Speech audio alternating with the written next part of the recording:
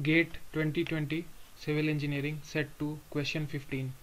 The velocity components in the x and y directions for an incompressible flow are given as u equals -5 plus 6x and v equals -9 plus 6y respectively.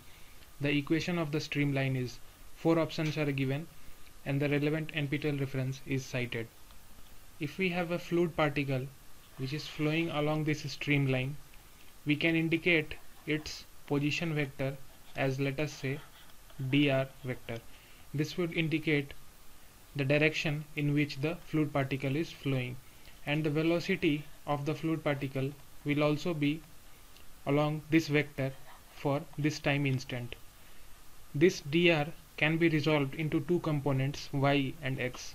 So resolving it in two components, we would get dx as the horizontal component and dy as the vertical component. Similarly, we can resolve the velocity vector into two components, which can be seen as the vertical component of velocity, let us say, is indicated by v, and the horizontal component will be indicated by u. So if we call this triangle A, B, C and these 2 points as D and E, so comparing ABC triangle and triangle DEA, using the concept of similar triangles, we would get dy by dx, that is the ratio of this side and this side would be the same as the ratio of DE and AE.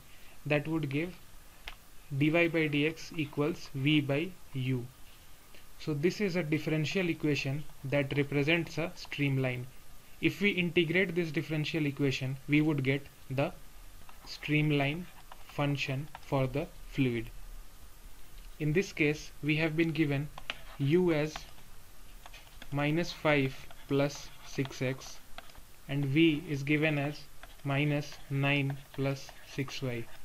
Using the relation that we saw in the previous slide, that was dy by dx equals v over u, we will take the x on one side and y on another side.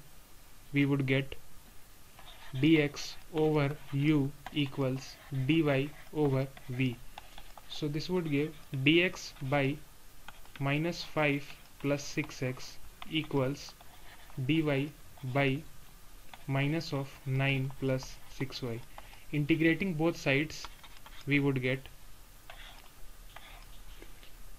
ln of -5 plus 6x, and 6x is multiplied with a coefficient 1 by 6 will come on the front, equals 1 by 6, and the minus can be taken outside as a constant, ln of 9 plus 6y plus, let us assume some constant, ln of c for simplicity's sake so that it can be sorted.